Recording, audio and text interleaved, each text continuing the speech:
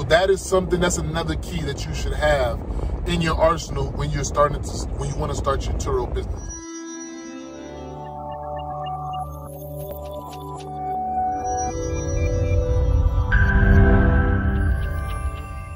As you can see, I'm in my office right now at work.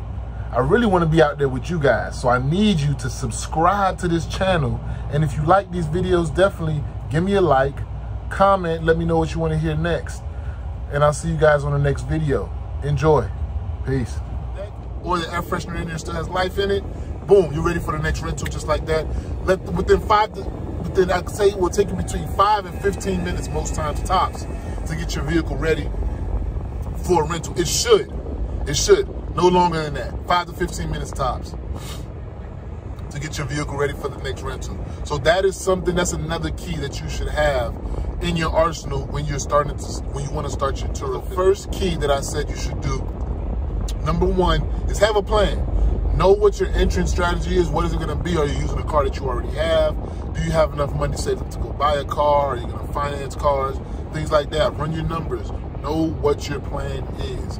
And have an exit strategy. Have a plan of how you want to run your business. Is this just something going to be semi-passive on the side that you do? Or are you going to turn it into something full-fledged? But be prepared to make sure that you're monitoring, you're keeping track of how you're spending your money and how the TURO and what you want to do with it. You know, have a goal, have a plan. Don't just do it willy-nilly. Like they always say, fail to plan, you plan to fail. Number two, doing the little things and the small things every time you get your rental so that you can have a good review ratio. Now, there's going to be people that it's just going to be hard to please. But if you constantly make sure your car is clean on the inside, I bought a vacuum. You know, one of those little Hoover vacuums, those handheld vacuums.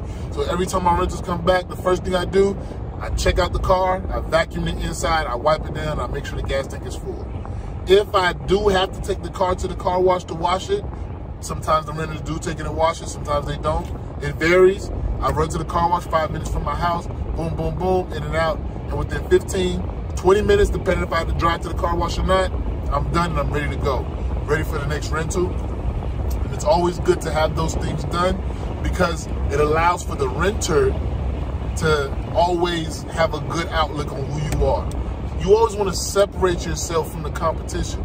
That's key here in TURO, man. That's key. Now, the last thing that I would say that you must do in 2022 if you want to have TURO, this is, to me, it's been a crucial part of my business, and it's something that just rolled out about 30 days. But I can already see how it allows for the platform, like TURO is really trying to make this as passive as they possibly can with at least a little bit of work that you have to do on your end. You know, you're going to have to communicate with guests in between. But one thing that they just started recently was automating messages. Now, they haven't rolled it out into the app yet. So on your phones, you can't really automate any messages. But the thing that I do is I automate my welcome and my exit messages. I have all the instructions there for how they're going to check into the car because I do a lot of... As long as you believe you can't make it, you won't make it. If you believe that you can do it, you will do it.